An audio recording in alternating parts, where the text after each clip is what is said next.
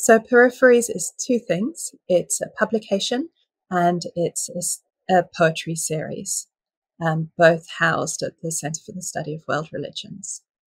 And the poetry series, I think, maybe began in 2017, and it grew out of an informal workshop at the Div School run by Walter, actually. And that ended up being housed at the CSWR, and then we got funding to invite poets to workshop with us, to come and read and to give craft talks.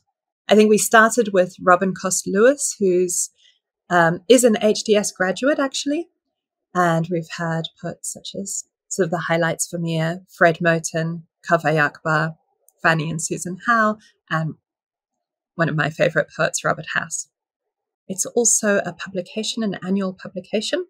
It was actually strangely started by another Sherah Tolushkin, and I know, very odd, and Byron Russell. And I think it began in 2017 or 18 as well, 2017 maybe.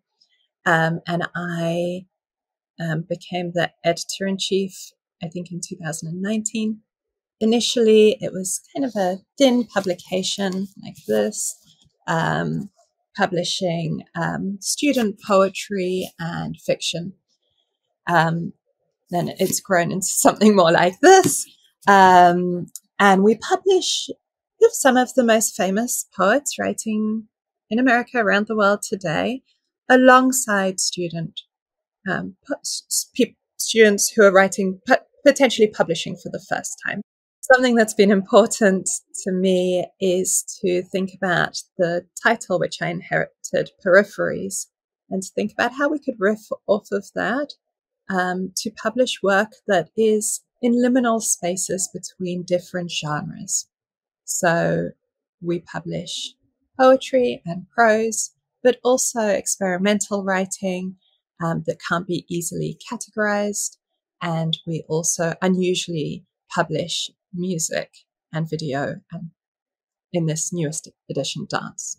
Peripheries also includes a folio in each edition, and this allows us to publish on one specific theme, something that we as the editors couldn't do.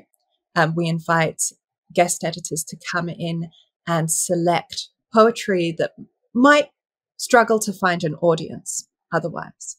Being housed at the Harvard Divinity School and the Center for the Study of World Religions, we certainly receive material that is thinking about religion, that is maybe exploring mystical experience, spirituality.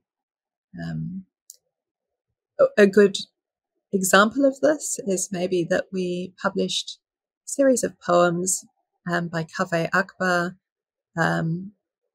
poems that would then be published in his book, Pilgrim Bell.